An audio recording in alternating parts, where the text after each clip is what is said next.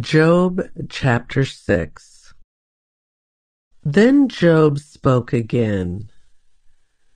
If my misery could be weighed and my troubles be put on the scales, they would outweigh all the sands of the sea. That is why I spoke impulsively. For the Almighty has struck me down with his arrows. Their poison infects my spirit. God's terrors are lined up against me. Don't I have a right to complain? Don't wild donkeys bray when they find no grass, and oxen bellow when they have no food? Don't people complain about unsalted food? Does anyone want the tasteless white of an egg? My appetite disappears when I look at it. I gag at the thought of eating it. Oh, that I might have my request, that God would grant my desire. I wish he would crush me.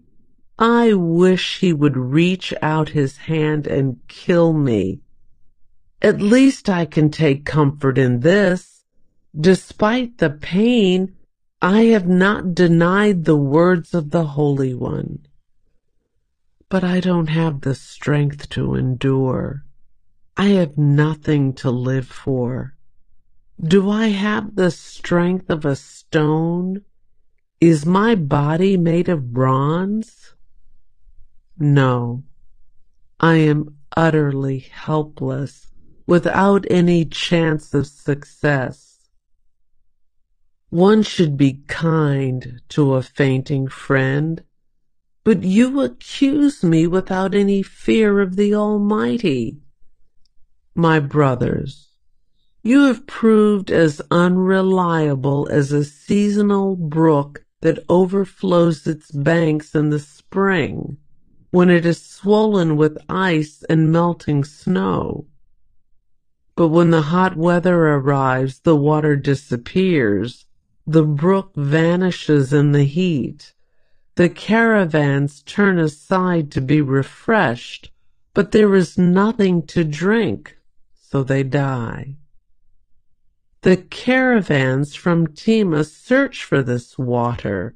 The travelers from Sheba hope to find it. They count on it, but are disappointed. When they arrive, their hopes are dashed. You too have given no help. You have seen my calamity, and you are afraid. But why? Have I ever asked you for a gift? Have I begged for anything of yours for myself? Have I asked you to rescue me from my enemies, or to save me from ruthless people? Teach me, and I will keep quiet. Show me what I have done wrong. Honest words can be painful, but what do your criticisms amount to? Do you think your words are convincing when you disregard my cry of desperation?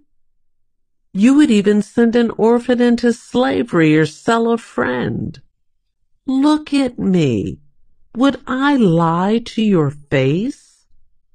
Stop assuming my guilt, for I have done no wrong. Do you think I am lying?